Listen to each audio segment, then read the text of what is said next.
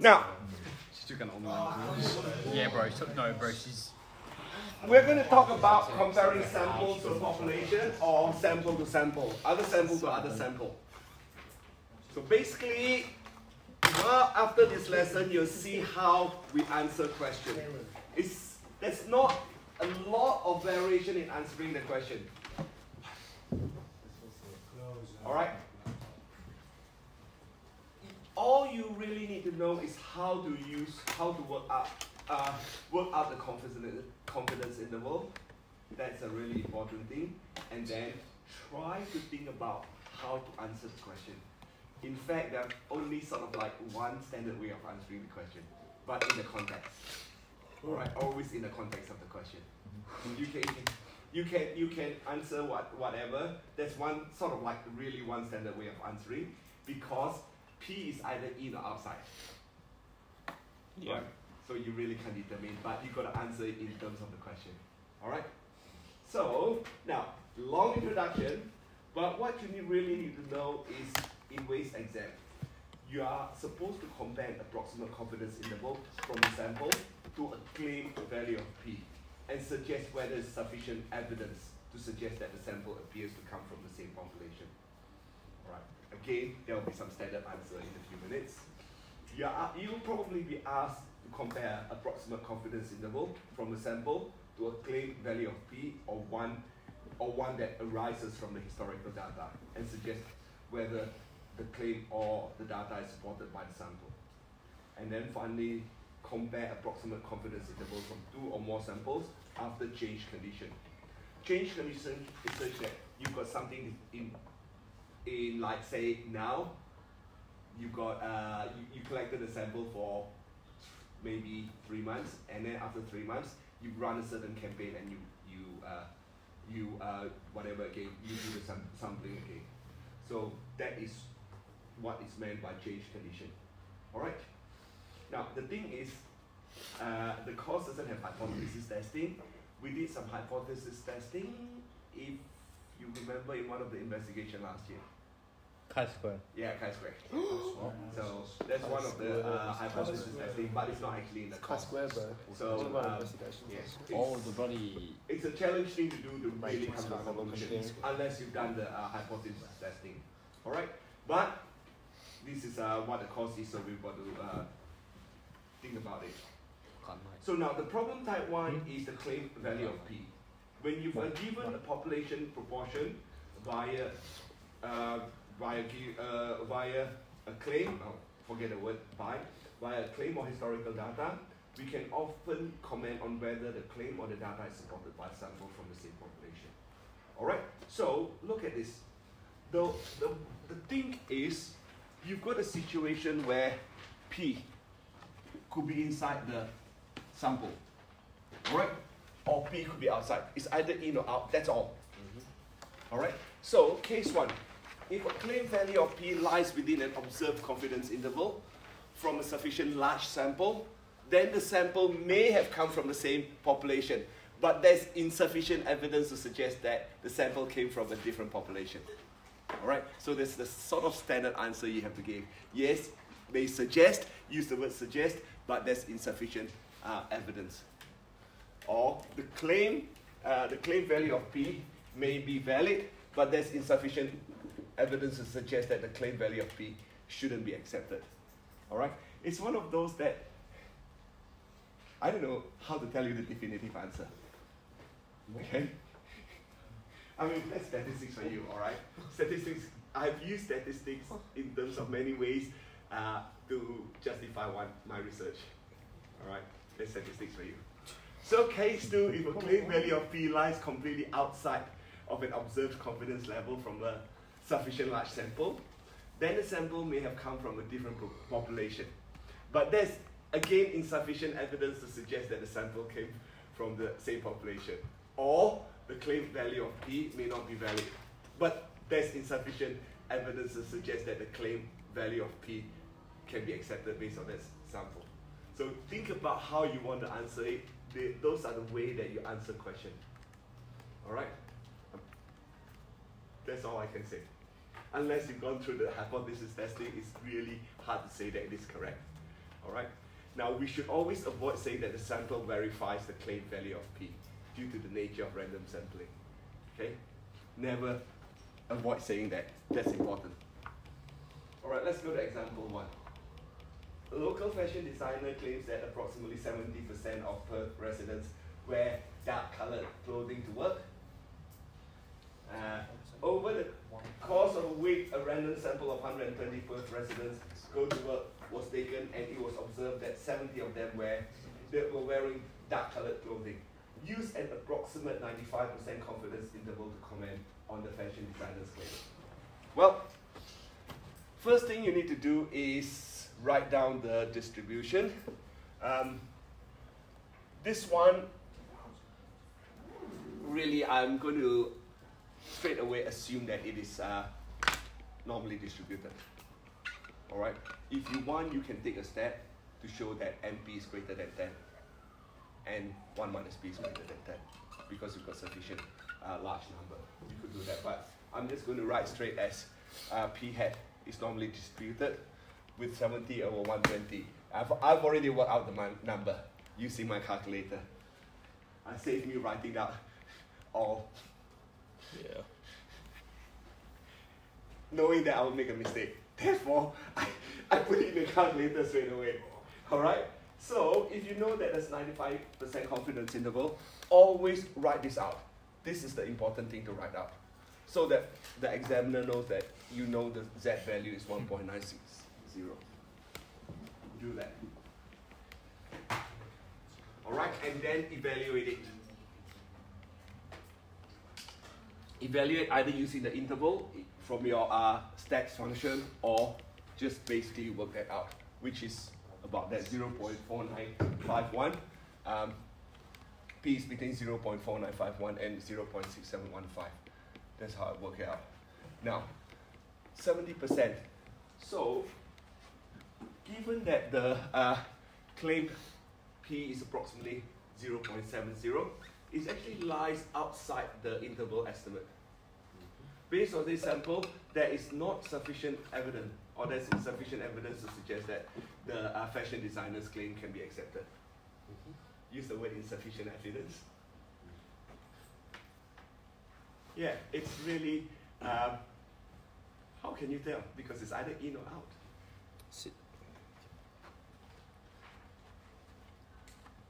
Right? Basically, you can write the things down a little bit later. You don't have a copy. You always answer saying important thing is just to do say that it's right or wrong. Yeah. So it's always the same answer. Yeah, it's always the same answer. You cannot say this, but it's always in the context of the question. Yeah. All right, sorry? You have to evaluate the Yeah, you still have to evaluate that. You have to evaluate. If you don't evaluate, you don't know that 0.7 is outside the range. Oh, so if it's outside, you say it's... Even if it's inside, you don't know whether it's there's no evaluation. There's still a chance. Yeah. It's still, it's in fact, insufficient. basically it's the same answer throughout. That's all. There's not many variations apart from the context of the question, that's all. Alright? Example 2. A politician claimed that they're expected to win 48% of votes in an upcoming election. A random survey was taken of 250 eligible votes, and it was found that 95 said that they would be voting for the politicians. Perform the necessary calculation to comment on the politician's claim. Now, in this situation, alright, listen carefully. If this is not part of a question, you can pick the confidence interval you like, either 90, 95, or 99%. Nothing was said about which confidence interval to use, but clearly state that you're using 90%, or 95%, or 98%.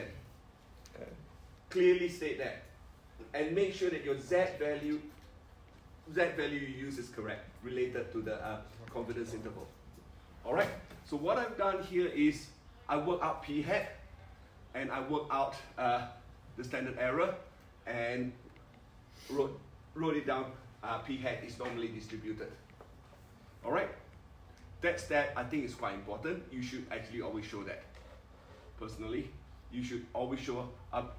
I mean, if you straight away write that, I think that should be fine. But I like to show it that way so that I know I've got it right. So I actually worked out all three to show you. But in the actual exam itself unless it is part of the question. If it's part of the question, like part A asks you to use 95%, part B use 95%, please. Alright, do not use anything else. Part A use 90, part B use 90 as well. Unless it says that change it to 95%. But this sort of question, follow whatever. So here I've shown you all three, and then you work out that 0.38.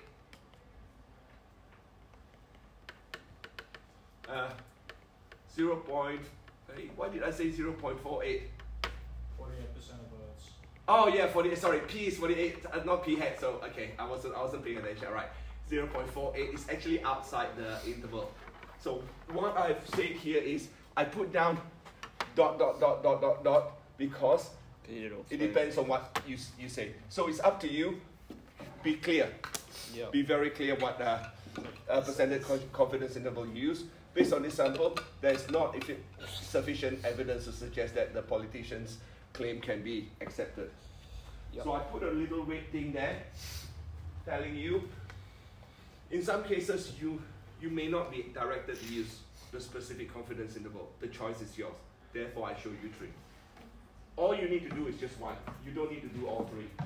All right, just do one, and then comment. Now, part two, if you already use a certain percentage in the question, which is like A, you use the same thing as B. All right, unless it specifically asks you to change. That's important.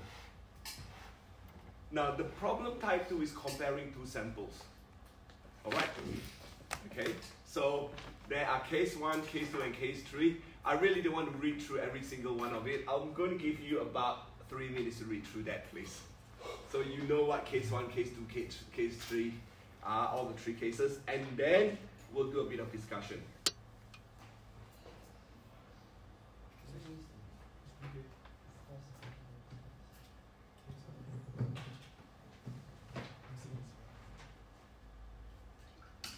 Three situation, huge overlap, or one is within the other. Situation 2, no overlap at all. Situation 3, partial overlap. So case 1, quite a big gap, or this could be inside there. This, there's nothing at all. There's only a little gap.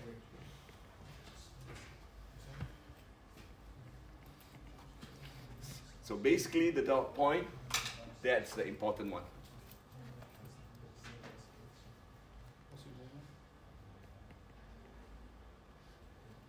So where's the important one? The middle one. It's the only one that's different.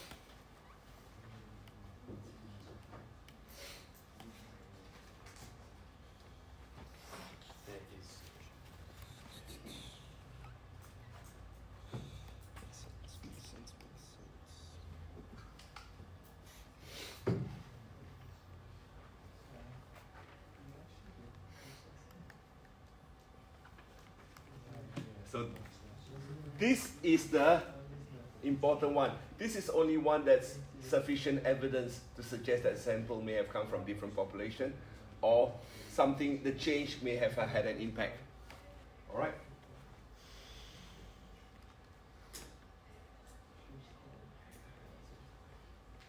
So think about the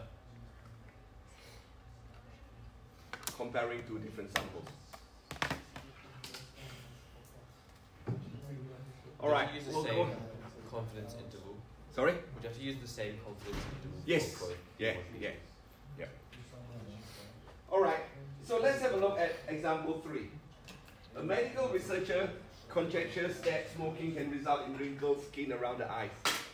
The research recruited a random sample of 150 smokers and 250 non-smokers to take part in an observational study, and found that 95 of the smokers and 105 of the non-smokers were seen to have prominent wrinkles around the eyes, based on a score administered by an objective person. Use 2 approximate confidence interval to comment on whether it appears that smoking impacts upon the proportion of people with prominent wrinkles around the eye. So, I state there I use 95% confidence interval. Alright, so let's start off with smoker. we can work out the p hat, and using 95% confidence interval, p is between 0.5562 and 0.7105. The non-smoker, p hat is 0.4200 and 95% confidence interval. It's between, the p is between 0.3588 and 0.4812. Now you can see that both p hats does not overlap, sorry. So let's think about how we will answer this question. If there's no overlap between the two p hats, therefore there's sufficient evidence to actually suggest that smoking impacts upon the proportion of people with wrinkles around the eyes. But we cannot know for certain due to the variability of sampling.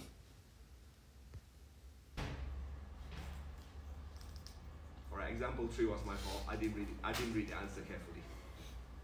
It's right, sir. No, they don't know. Alright, so if you know, work out the p hat first.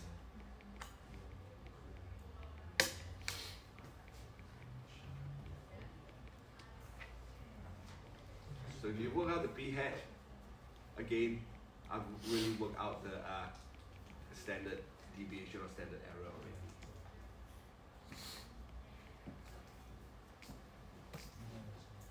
And then work out the 95% confidence interval. Clearly show the Z-score you use. That's important. And you can work out that's 90% confidence interval. Now, the next thing is you've got this value now. Let's have a look at the next bit. So in the following week, Labour intensified the advertising campaign. And in the poll on the following Saturday, it was found that 71 out of 105 people surveyed said that they would vote Labour. How likely is it to obtain a sample proportion greater than that found in the second random sample? We're using sampling distribution of sample proportion for the first sample. So you need to think about using the first sample. Can you find the probability greater than 71 out of 105? That's what the question is asking. Right. How likely it is. So find the probability. Right. Well, how likely to obtain a sample population? Find the probability of the sample population greater than 71 over 105 based on the original data. Second one, perform the necessary calculation to comment on whether the increased advertising campaign improved Labour's polling results. Alright, so you know this is the situation. Now, using your class pad, you should be able to work out probability p hat greater than or equals to 70, greater than, it could be greater than or greater than equals to 7, greater than or equals to, because is continuous probability. Alright, continuous distribution. So therefore, you can work it out to be 3.548 times 10 to the power minus 15. So if you're not sure, I'll show you how to do it in your class pad again. So we got that. So p hat, normal distribution 147 over 320. Better write it better, properly. P hat, normally distributed 147 over 320, 0.0279 square. Right. So using your class pad, you want probability greater than 71 over 105. Alright.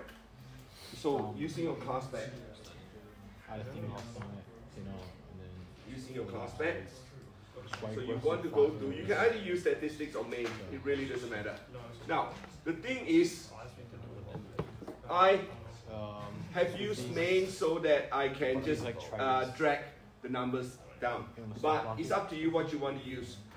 If I go to statistics, I go to calc, I will go to distribution. So it's normal CD, the distribution. Next. So the lower limit is 71 over 105. And upper limit is infinity. Alright. the sigma is 0.0279, and p hat is 147 divided by 320. Alright? So you've got the answer of 3.888 times 10 to the power of minus 5. I mean, I'm only high school student. Listen, the reason why the answer I did is slightly different because I use the full value of 0. Instead of 0.297, I use the full value. Yeah. Alright? So if you use, the issue with using stats is you cannot do cut and paste. Alright? But if you use the interactive, what you can do is once you've got the function out, you could actually just delete the but and then drag it down, that's all. You could do it that way. So this is how you do it. And so therefore you know that you can say that it is extremely unlikely to obtain a sample proportion greater than 71/105 in the first sample distribution, as the probability is close to 0. Alright? It is very close to 0, therefore it's not highly unlikely or extremely unlikely, actually. I'll use the word extremely unlikely. And the next one, perform the necessary calculation. So, you've done the first bit is 90% confidence interval. Second bit is the same as well. You need to use 90% confidence interval. And you got this value. So what I've done this time is actually sketch it. P hat before and P hat after. So that you know that there's a clear distinction. Yeah? It's just visually a little bit better. Like what I did just now, I didn't really pay attention, I didn't really do this, and I made a mistake. Yeah. So it's a good idea if you have the time, actually do a quick sketch. Right? Agree? So with that, you can say that the two confidence intervals do not share any overlap. There's insufficient evidence to suggest that increased advertising may have no, I should say that there could be sufficient evidence to suggest that increased advertising may have improved Labour's polling result, but we cannot say for certain.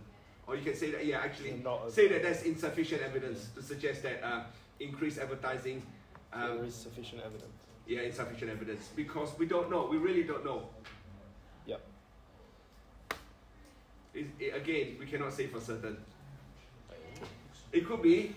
So it's all. Right. So which one is it out of those three? The second one. The second one, yeah. But doesn't that say like there is evidence that there? There is There's evidence, evidence, but there's no but evidence. you cannot know we cannot be certain. There's evidence, but we cannot be certain. You can't be certain. We can't be certain. Whereas Alright. the other ones, like, there's insufficient evidence and you can't. Yeah. It's all variation of same answer. But you still can't be